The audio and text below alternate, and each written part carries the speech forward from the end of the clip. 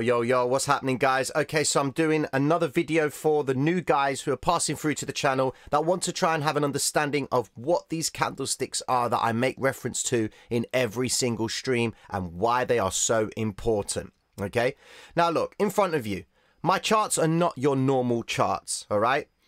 They are nice, they are colorful, but every single aspect to this chart has a big meaning behind it. And I'm going to try and break it down for you as fast as I can. So here we go. There are green candles, blue candles, red and violet. And then, of course, we have the white and the grays. All right. Now, we make a lot of references to the green vector candle and the red vector candle and, of course, the blue and violet. But what is their importance? What do they mean? Are they just simply green, blue and red and violet because I just like those colors? No. The candlesticks in the charts, is specifically the hybrid, represent the tick volume. Now, tick is the amount of times price changes. Now, there's a difference between tick volume and your conventional volume that you understand on how much volume is traded. Okay, so how many contracts are changed and exchanged hands. Whereas with the tick volume, it's how many times price moves in a particular zone.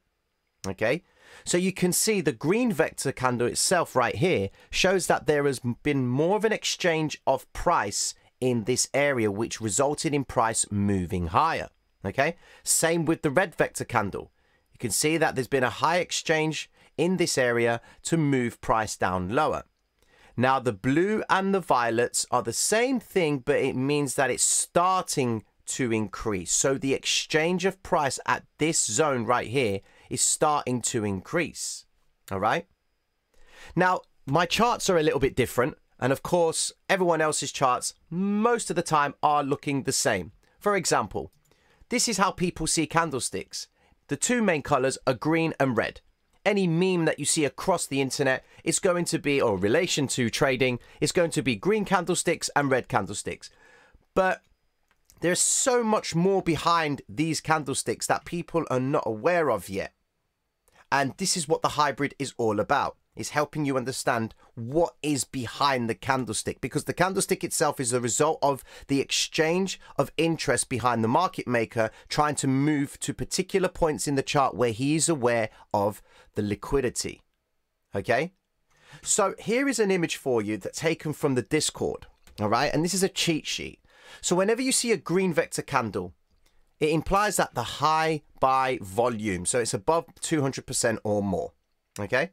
Likewise with the red vector, high sell volume, more volume than the previous 10 candles. Okay, so the last 10 candlesticks itself, it is saying that there is more volume here than there has been in the last 10 candlesticks. All right. Same with the blue vector, above average volume. So it's starting to rise. Now that's important. Just remember that.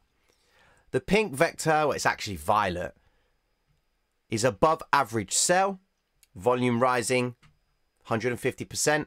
And then, of course, you have the stopping volume candle, typically a very small body, long pin, stops volume in the current direction and typically signals an impending reversal or end to the current direction. Okay, so here we go.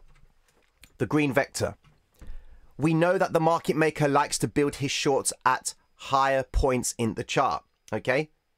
So whenever you see the presence of a vector candle appearing at the highs, you have an understanding that he may be preparing to mark shorts at the highest possible point in anticipation to reverse price and drop it to the downside and recover that vector. Look at what happened. Price came up. The market maker built the shorts, hit the liquidation points for the shorts in this area and reduces price to the downside. The stopping volume candle, a blue vector, implies that they allowed price to go down lower, but then they would have encouraged an influx of shorts to come in at this point because they just hit the liquidation points for the shorts. And they don't want them to go short just yet. They want them to believe that it's just a standard little pullback, a pin bar, rejecting the range, and it's going to continue higher.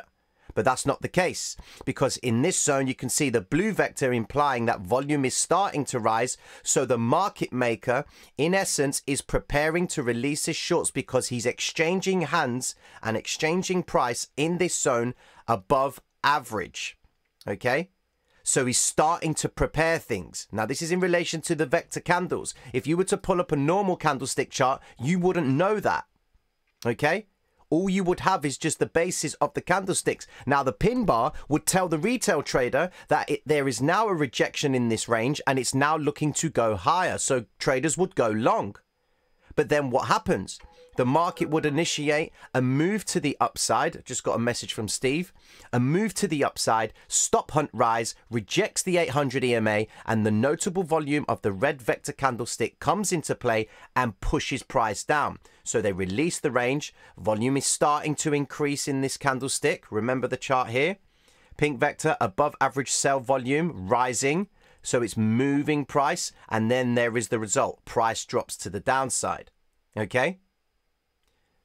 Now, if you are new to the channel, the best way for you to understand how these candlesticks work is to go back in the chart. And for every green vector candle that you see, try and marry up a candlestick corresponding to the right.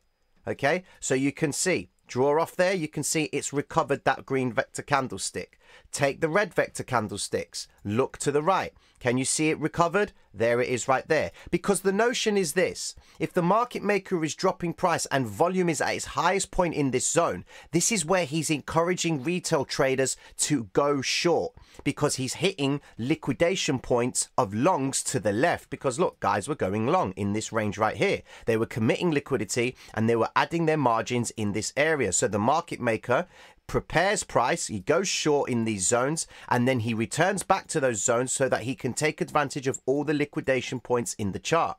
Okay, and notice how at the end of this area here, you've got 1, 2, 3 hits to the low. And here's a little trick. For every notable area in the chart, whether it's to the upside or to the downside, that is where the market maker does his business, where he, in essence, traps the traders. And he does it in the presence of 3. Look, 1, 2, 3 hits to the high. 1, 2, 3 hits to the low. That is where you are seeing most of the vector candles appear. Okay? Likewise, when you see blue vector candles and you see violet vector candles, wherever those candlesticks appear in the chart, it's an indication that something is starting to change. All right? That's an example right here. They changed the direction, they dropped it to the downside, because the principle is this: if volume is starting to rise at the same token of this blue vector, what if it means that the market maker is starting to slow it down? Because if he was going to try and move price and increase the value of it in this area here, and the candlestick would naturally look like it's starting to increase in size, you as the hybrid trader would turn around and say, okay, we're getting ready potentially for another move to the upside. But because we've got this area of resistance right here, and the general overview of price action is showing a movement to the downside, all right, you would have the understanding that maybe this candlestick, as much as it represents it's starting to rise, maybe the interest is starting to fall back by the market maker. So he's in essence got his shorts built in this zone, and he may be looking to initiate a false move up and then drop it back down. Go back in the chart and you'll see it. You see it here.